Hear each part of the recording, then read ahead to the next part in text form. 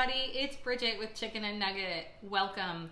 Today we are going to make a BLT pinwheel, or you can also call that a roll-up. It's super simple, it's really tasty, and it's great for like a game day that you're hosting, if you're having friends over to play board games or do puzzles. It's also really nice to have.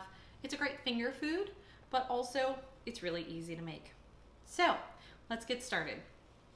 Here I have my plate. I have my flour tortilla. This is not necessarily a gluten-friendly recipe, but it is pretty tasty. It is also easy to veganize. I also have my bacon spread, which I made a little bit ago, and I'll show you guys how to do that now. So you're going to make a spread for your tortillas, and that is going to consist of cream cheese, mayonnaise, and bacon bits. Now, the bacon bits can be bacon that you have cooked in your stove or your oven and then crumbled up. It can be bacon bits that you've purchased at the store, or in this case, it can be vegan bacon bits. So it just really depends on what your preference is. So I'm gonna go ahead and my cream cheese is slightly softened. I'm just gonna mix this all together.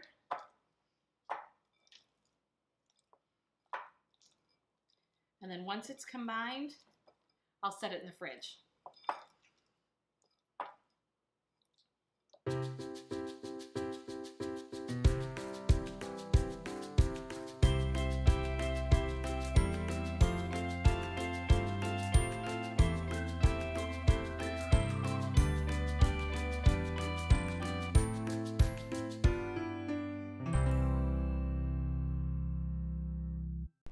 Welcome back. So we've seen how to make this spread, which is very easy, and it's a little more cream cheese than it is mayonnaise, but it's still very tasty. So what I'm gonna do is just layer my spread here. These are really nice because I can make them up in advance, and then I can just put them in the fridge and then slice them when I'm ready to serve. So you don't have to use an offset spatula. I just find that it works really well for me. And you wanna just get your bacon, mayo, cream cheese spread all over your tortilla. There you go. Now I've got some really delicious butter lettuce here. It's a little bit crispy, it's a little bit soft, it's a little bit sweet. It's really tasty. It's what I would use to make like a BLT sandwich. So I'm just kind of keeping that in mind. And I've got two different colors just for a little bit of variety. And I'm just laying this down.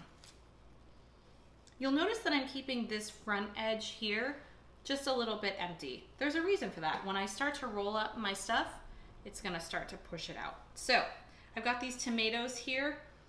They have been sitting on a paper towel, which helped to dry them out a little bit. I'm gonna go ahead and just put a couple tomato slices down, just like so. And then I'm going to take my tortilla and I'm gonna very carefully roll it. See how this is starting to push out? That's totally fine, but you need to give your tortilla some memories to help hold on to. So before you slice, go ahead and just use some toothpicks. That'll help keep everything together until you're ready to cut it. And just set it there. Super simple. There you have it. That's a great game day snack. It's also just a really nice movie night snack if you want to sit on the couch, watch Netflix, and chill. So, hope you guys have a great afternoon. We'll see you again soon. Bye.